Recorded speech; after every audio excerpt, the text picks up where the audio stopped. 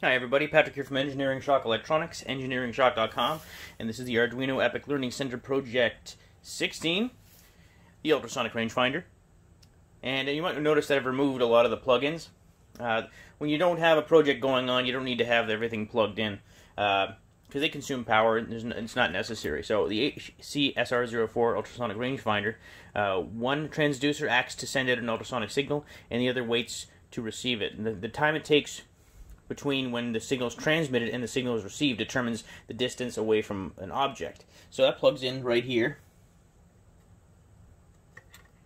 into this 4-pin header, and we need to make two connections to the board, minus the LCD. Now we've connected the LCD countless times at this point.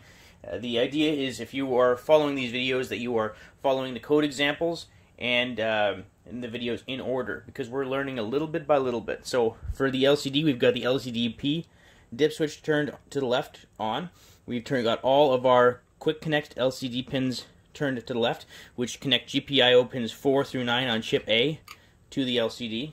We want to connect our U trig pin for ultrasonic trigger pin to GPIO 2, and our U echo ultrasonic echo pin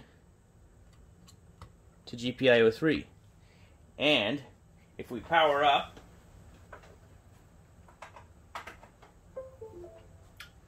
the LCD should start reading.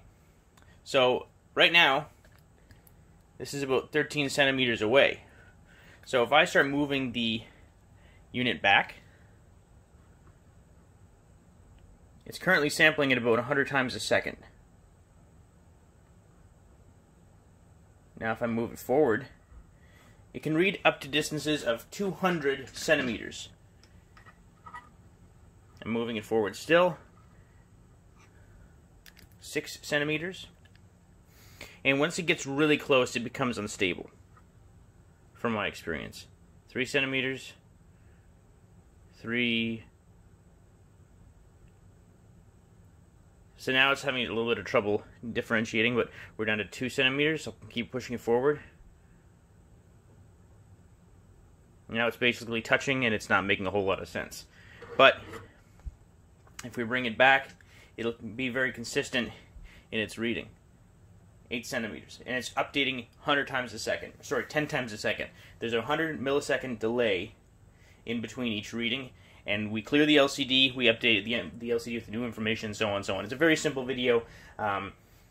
If you're playing with the code is extremely simple. I'm sure a nice break for some of you who may or may not have had some trouble with Project 15. Project 15 was a more difficult one. But it was my favorite so far, so I hope you'll check out that video, and I hope you'll check out the commented code through the Kickstarter link below on the project page. But in any case, I just wanted to show you how this block works. There's a few blocks that I just want to quickly showcase before we really get on with some of the bigger projects. Next, I think what I'll do is I'll experiment with the microphone. I think we'll create a clap-on, clap-off circuit. I'm not positive yet. I also want to work with the the infrared transmitter and a receiver. Just so many things we have left unexplored on this board. So many more videos to come. I'm going to take a few days of a break so I can get the orders for the Epoch ready. So this will be the last project for a few days.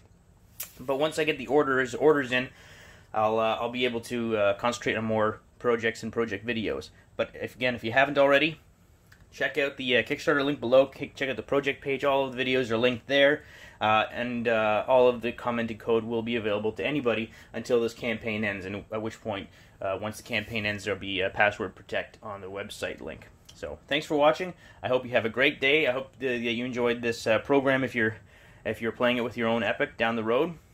And I strongly encourage you to manipulate the code, because that's how you learn. You play with it, you tinker with it, and if worst case scenario you make the code unusable, you just re-download it again. It's that simple. Thanks again, everyone.